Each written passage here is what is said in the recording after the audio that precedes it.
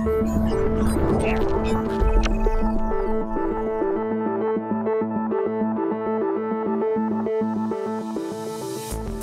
to ITU Telecom World 2019 here in Budapest in Hungary, where I'm very pleased to be joined in the studio today with Mr. Kofi Asante, who is the CEO of the Ghana Investment Fund for Electronic Communications, GIFEC.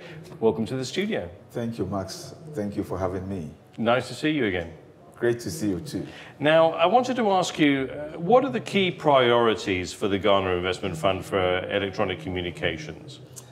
The Ghana Investment Fund for Electronic Communications, as you are aware, is the universal access fund for the nation. And our main priority is to ensure that we bridge the digital divide. Our priorities are, that is the various things that we look at, is providing connectivity for rural people, providing ICT education and awareness, and also ensuring that digital skills and programs are given out to people who are disadvantaged, persons with disability, women, and those who live in rural areas who are illiterates. We try to work on these ones. Apart from this, we also provide infrastructure for telecommunication, and this is what we do as our main priorities.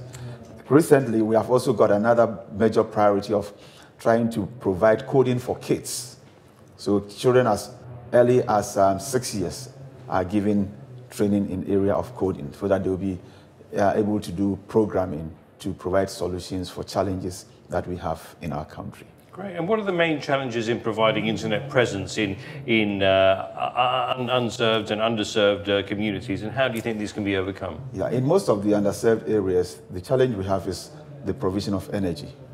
Most of them are off-grid. And also for us to, the population is also sparsely distributed, and therefore there's a need for us to, it becomes very expensive for us to do that. We also have the challenge of getting the acquisition for the appropriate land space that can give us connectivity to cover these areas. And in working towards this, we have to look at how we can do it innovatively. And so we work together as groups or partnerships. In our partnership drive approach, we make sure that the private sector, government itself, and the communities are all involved. And having thought through and having also looked at how innovative would be, we now use solar energy to make provision for internet access. But above it all, we make sure that these provisions are made so that they are affordable. So we are approaching it in a way that would make us provide internet connectivity. But GIFEC, on our own, we have got a satellite hub, which we use to deploy for internet presence in very difficult terrains. Let me also add that we're making sure that we have mobile internet through our mobile connectivity. So we don't only provide voice, but we also provide data so that we'll be able to solve the problem of internet connectivity using the telephone connectivity that we provide. So by and large, we are trying to make sure we have large areas of coverage, and we are doing it in a very innovative manner. Well, innovating together and connectivity that matters is this event's theme. So you're very well placed here, and you're obviously going very much along the right lines. I wanted to ask you, what single innovation in policy, technology or strategy do you think has got the greatest potential to accelerate digital transformation in Ghana? Yeah, we in GIFEC observed that from 2009 to 2016, we were dependent on the traditional way of deployment of telephony. And for that matter, for the 8 years, GIFEC was able to deploy only 78 sites. Having looked at the traditional way, which was not helping us to cover much, from 2017 June to 2019 June, we have adopted an innovative partnership.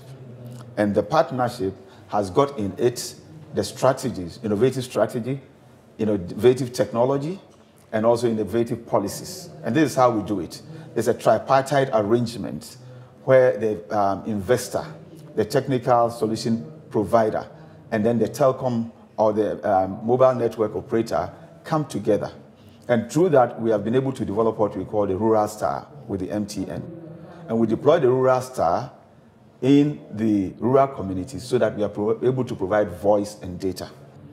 So innovatively, when we sat down with our research and development, we have now been able to deploy, because we have reduced the cost of deployment by 60% for the total cost of ownership. Now, within that period of 2 years, we have deployed almost 600 sites, which gives connectivity for more than 2,000 communities, and the population that is benefiting from this is more than 1 million.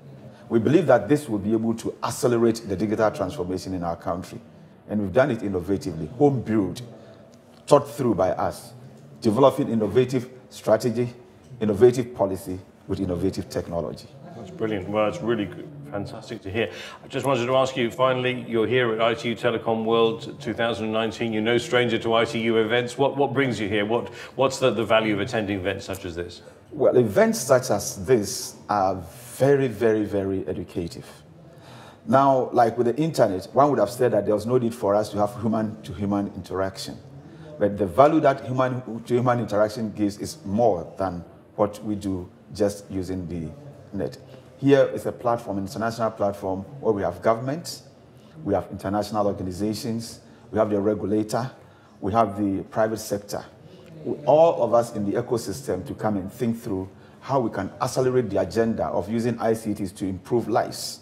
And that is why we are here. We believe that together we can make people improve their lives sooner than later. Kofi Asante, thank you very much indeed. You're most welcome. Great to share some insights with you, and that's really very good indeed. Now, hopefully we'll catch up with you again some stage in the near future. Thank you. Thank you. I'm always ready, and we are working hard to make more people connected and to better their lives.